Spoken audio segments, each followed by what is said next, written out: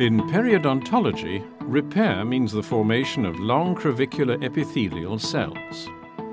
In regeneration, in contrast, new clinical attachment, including cementum periodontal ligament and alveolar bone, are formed.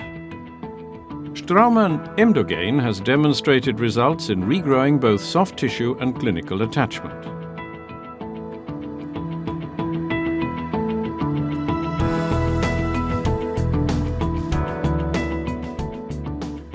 After opening the lobe and conditioning of the root surface with Straumann Pref Gel, Straumann Emdogain is inserted in the periodontal defect and distributed evenly thanks to its gel-like consistency.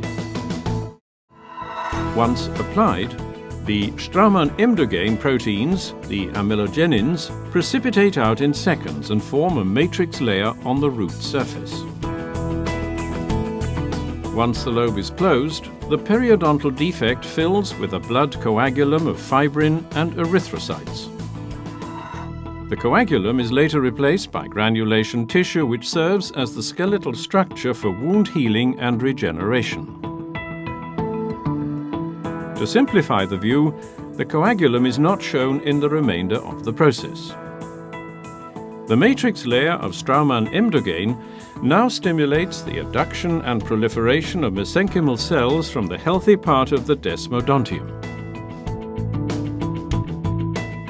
The cells secrete natural and specific cytokines and autocrine substances which promote the required proliferation.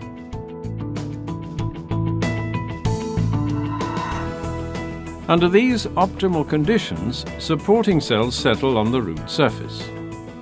There, the supporting cells become differentiated to cementoblasts and begin formation of the cement matrix in which the desmodontal fibers will be fixed.